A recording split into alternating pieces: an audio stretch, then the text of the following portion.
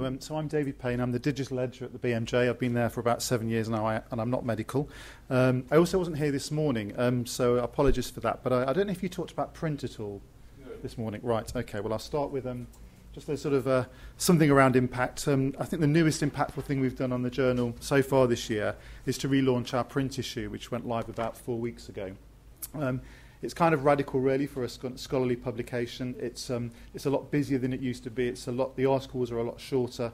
It was really informed by getting sort of our core readership of doctors into a room in our sort of product development collab environment at BMJ and producing a couple of dummies and really testing out the hypothesis that lots of doctors are too busy to read a weekly journal of the length and the depth that the old BMJ was. It used to sit there. We got a lot of anecdotes that a lot of doctors were seeing it sitting there in a cellophane wrapper, sort of reproaching them. And it was always going to be something that they wanted to read at some point. But happily, it's going down very, very well.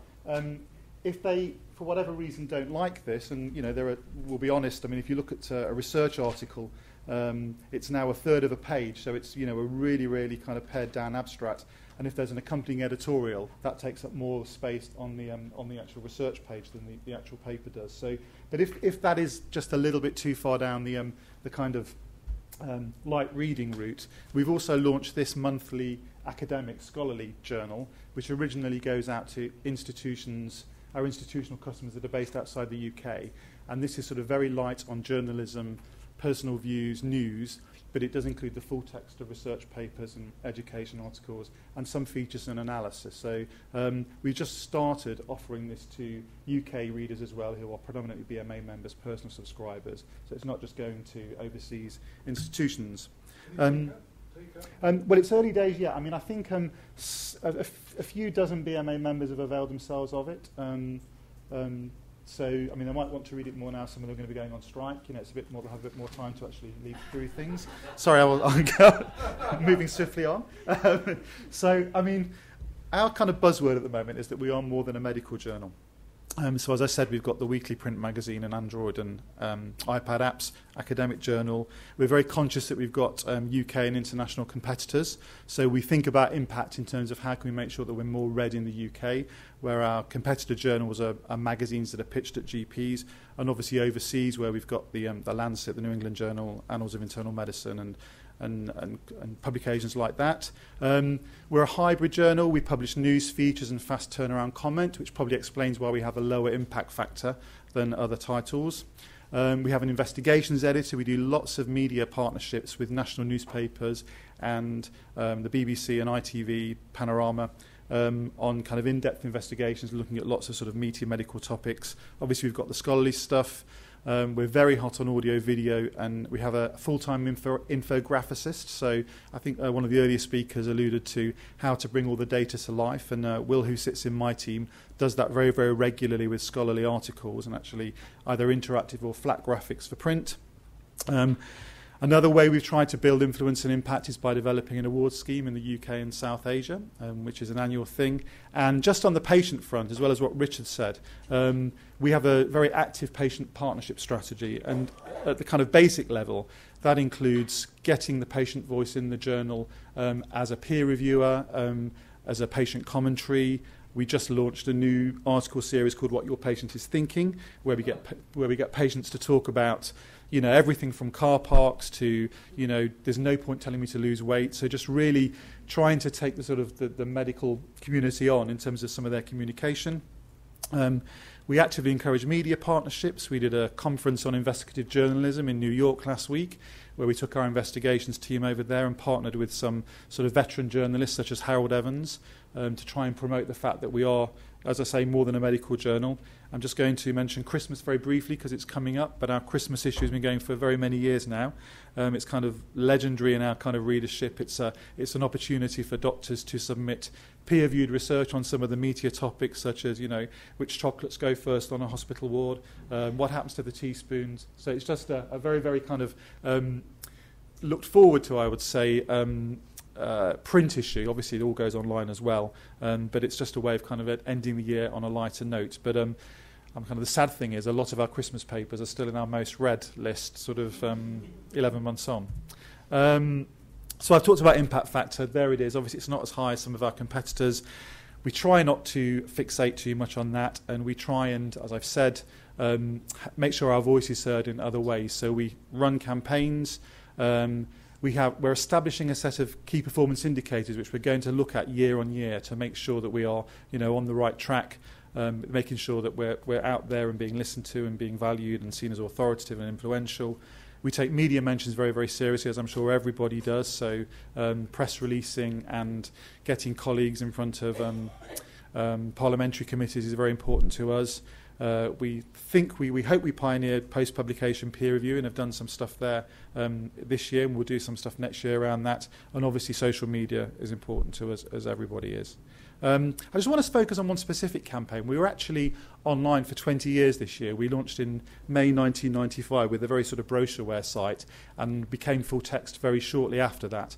And as a digital editor, I really wanted to mark that. I was conscious that we were an early adopter in the digital space. So we thought of lots of things, some of which we did, including a kind of BBC Radio 4 reunion-style podcast where we got the original team together to talk about what their aspirations were around going online. But more importantly, we asked sort of 20 friends of the journal.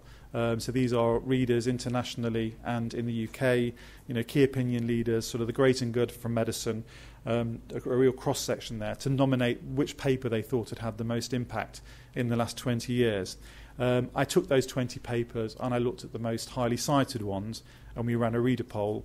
And it was just a way of kind of getting people to talk about papers that had really resonated with them. So I published an accompanying feature where I explained, why some of our friends and readers had nominated the paper they had.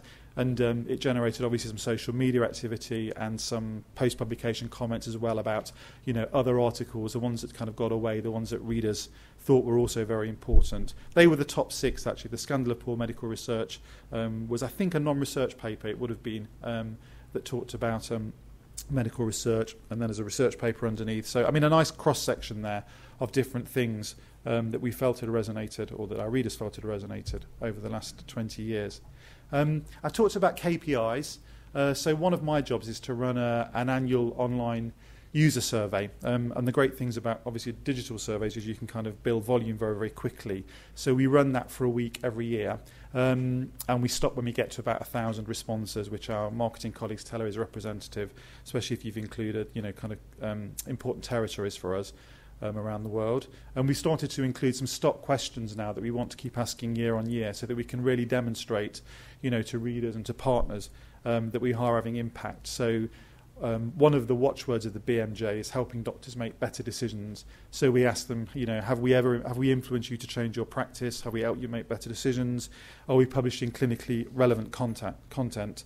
And obviously those KPIs sit alongside article-based metrics and alt metrics, and the number of responses that an article attracts and how often it's shared, and obviously social media mentions as well. So we want to build up over time a snapshot which will hopefully demonstrate, that we are increasing our influence both in the UK and overseas. Can we find these in feedback? Yes, I wrote an editorial about it, Anthony, so I can share the link with you. Yes, definitely. Obviously, it's included in that is some of the things they want from the website. I include other questions there as well. But I can maybe tease out and share with you some of the stuff there. I did want to include it as a I was going to include it as a slide, but it wasn't the most pretty thing, so I just thought I'd take the. Okay, talking about media mentions. Since we went fully online first in 2008, we broke the kind of Friday BMJ Day culture in sort of medical journalism. So, if you talk to national newspaper journalists, they'd always know that the Friday was a good day to publish a BMJ story. So we took our heart in our mouths a few years ago and just thought we'll do little and often with press releases. So we do that now and obviously tie into the online paper, most of which ultimately appear in print, but not always. If it's an article that's not particularly relevant to our predominantly UK print readership, we won't include it in print. So obviously the website is the canonical version. So, just some figures there. We did 133 last year, so more than 2 a week. Usually more than one article highlighted in there. We encourage authors to issue their own now. So my team's job has just got a lot more complicated because we encourage authors to do their own thing if we don't feel that it's a press release that we can issue. So we publish at all hours of the day and night, and depending on where the author is based, and making sure that obviously it gets a sort of prominent slot in the relevant territory. Another indication of impact is mentions in UK Parliament, media mentions in the US. I think we topped the Lancet in Q2 last year, which we're very proud about. And back to the Christmas PR again. We start press releasing Christmas papers from mid-December. And last year they generated a high number of web sessions for us because they do get talked about an awful lot. The grab from the Times there, the lead story last Wednesday was an investigation that we did with the Times, one of my colleagues, about the new CCG framework and some of the contracts that have been awarded there. So it was great to get that kind of prominence. I mean, the thing about media partnerships is obviously because we partnered with the Times, other newspapers weren't inclined to kind of touch it. So I mean, I think some broadcasters did, but there are kind of pros and cons. But we often see other media pick up as well. So very shortly after we went online in 1995, we launched article-based commenting, which I know is very, very standard now. But I'm just proud of the fact that we've got 105,000 on the website now, to more than 70,000 articles. And we really do think of them as post-publication peer review. So, it is an opportunity to kind of challenge authors to, suggest areas for further research, to try and engage the author to come back, which we certainly do. We've introduced the like button on responses. We also had an unlike for a while, but we thought it was a little bit... which I don't know. There was a sort of unease about it, so we got rid of it, and of course we're immediately challenged why we got rid of it once we'd done it. But we just thought it was a little bit discourteous to, yeah. And then we also went live with our peer review article history. You can see the screen grab behind me last year. We're extending that to other articles in 2015, some other scholarly content. Just going to conclude on social media. We can't ignore it. We are shamelessly competitive about social media, so we're still lagging behind the Lancet and the New England Journal, but we're above Pulse and GP. We've really grown our Facebook following, and infographics. Actually, my colleague Will, that does our infographics, is really great at promoting them on Facebook, and the one he did for acute coronary syndrome the other week reached 24,000 people, which we are very proud about. So thank you very much.